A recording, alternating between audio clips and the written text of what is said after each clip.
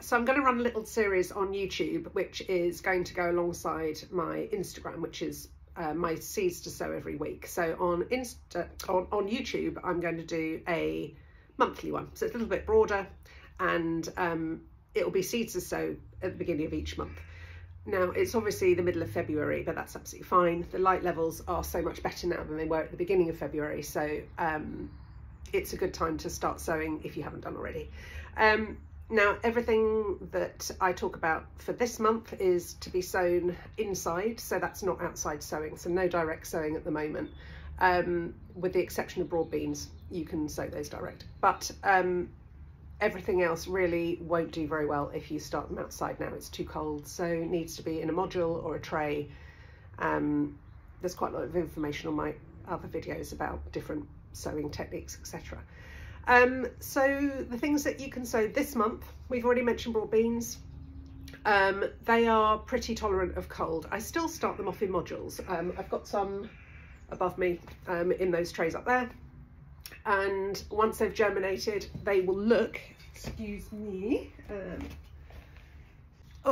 they look like this. And this, I did 2 in here because I was actually testing the compost. But once they've got to this stage, you can then plant them out. And they're fine to plant out now. Some people cover them with a fleece, I don't, but that's up to you. So yeah, broad beans you can sow. Onions are really good to sow from seed, quite a good success rate of those. I multi-sow them. Shallots, again, you need to get on with shallots. They do take a long time to crack on, but yeah, shallots are fine to sow. And spring onions, so basically your onion family. Multi-sow them in a module, and then they can be planted out in a group as well, so you don't need to split them up. Then we've got beetroot, that can be multi-sown. There's turnips, some spinach you can sow now, lettuce. If you really like the brassicas, then it's nice to get an early crop in. So you've got, this month you can do cabbages, cauliflowers and calabrese. If you want a really quick crop, then one that you can grow pretty much most of the time is radish. So that's a really easy, fast growing crop to grow. What else can you grow?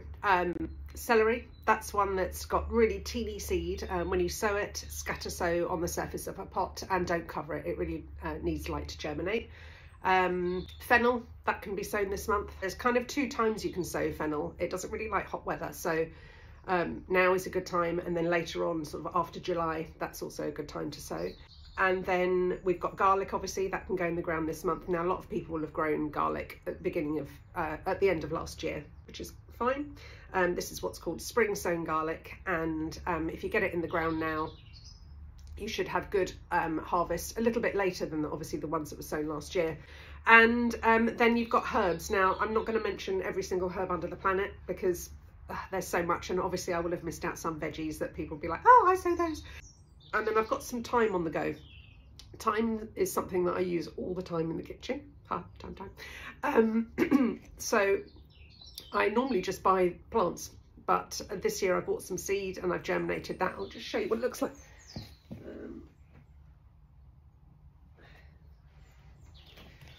So there.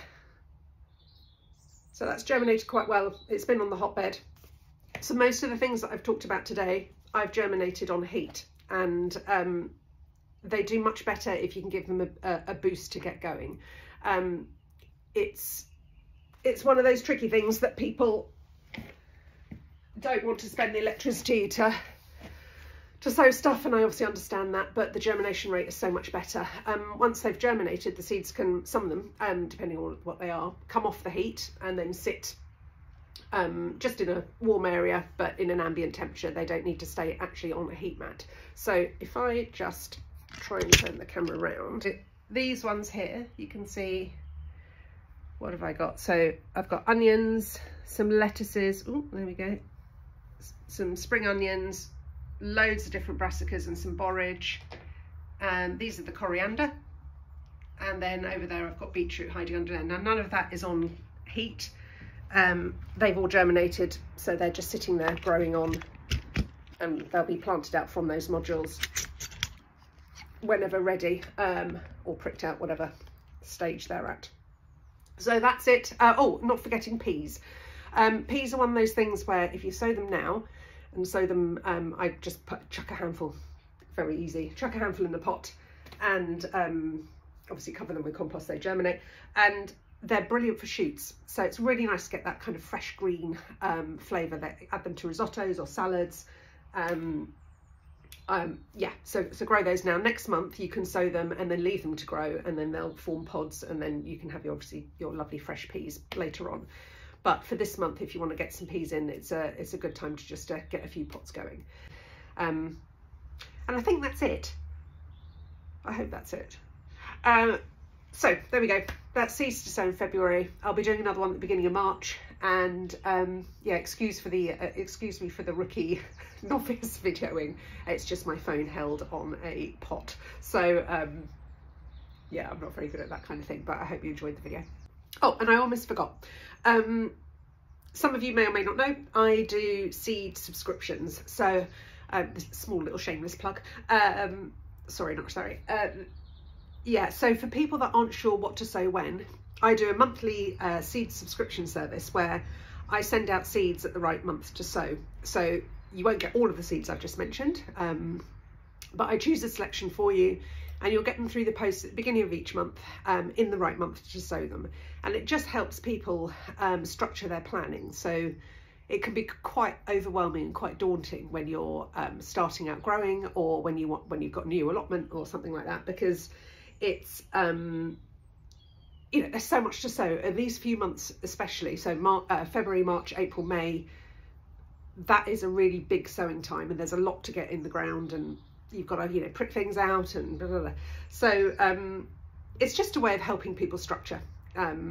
It doesn't become overwhelming, and you can kind of just do a little bit at a time, which is why also those weekly things on Instagram work quite well, because it just helps people break it down a little bit.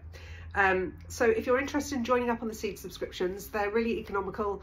It's all biodegradable packaging, and most of the seeds are saved from my own seed, so they are not tampered with, and they are really good quality.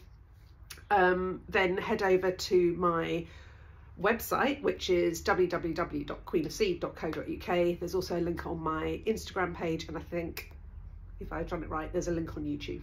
So anyway, thanks for watching, and see you next month.